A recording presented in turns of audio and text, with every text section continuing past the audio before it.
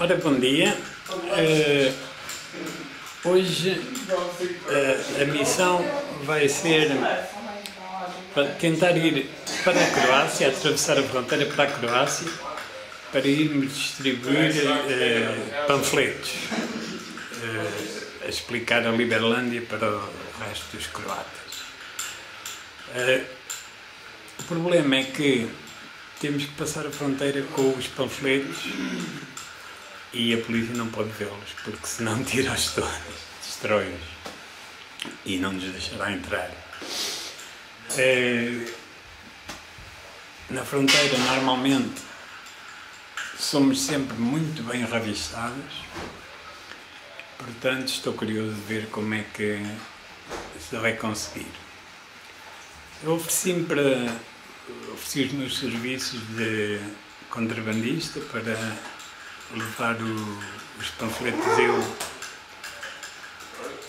sem termos que estar a passar pela fronteira, mas eles disseram-me que não era viável porque eram muito pesados para uma pessoa levar sozinha assim, às costas.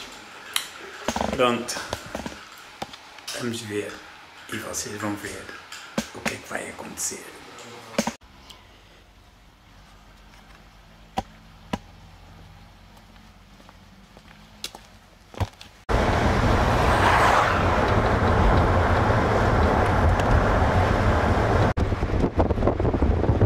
Estamos a passar a fronteira entre a Sérvia e a Croácia agora.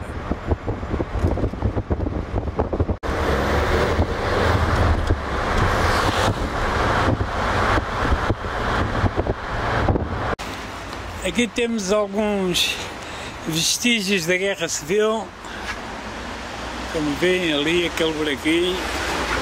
Isto é tudo buracos de bala que foram feitos durante a Guerra Civil.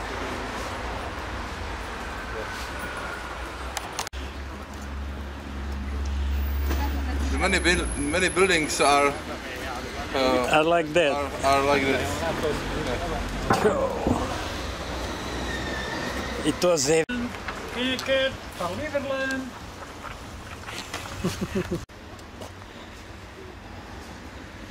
Chrome! É nesta prisão aqui que está o Chrome, que foi condenado a 58 dias de cadeia por tentar desembarcar em Liberlândia. Liberland! Chrome! Estamos aqui a ver se ele vem à janela para lhe dizermos adeus.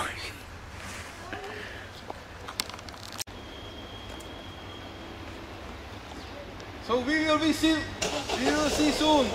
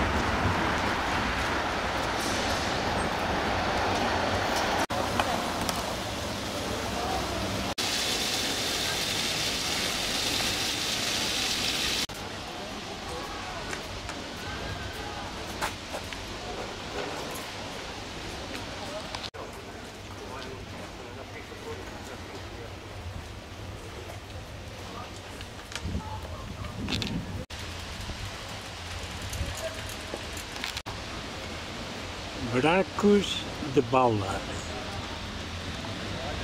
And there, and there again. É.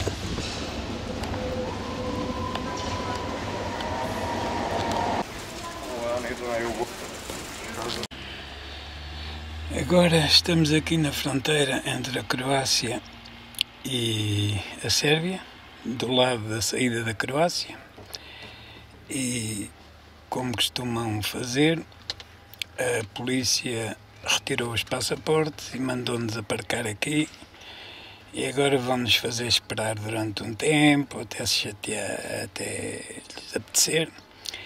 E a única razão é para nos chatear, para fazer que nós atravessemos menos vezes a fronteira. Mas pronto, é mais uma prova da maneira como a polícia croata trata os Liberlanders. Então o que é que vai acontecer?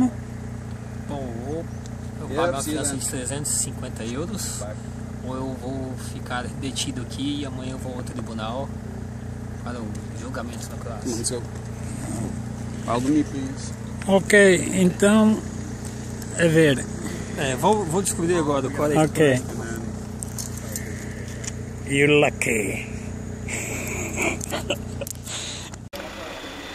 Já estamos aqui há mais de 2 horas e continuamos à espera que nos devolvam os passaportes e que nos deixem seguir caminho.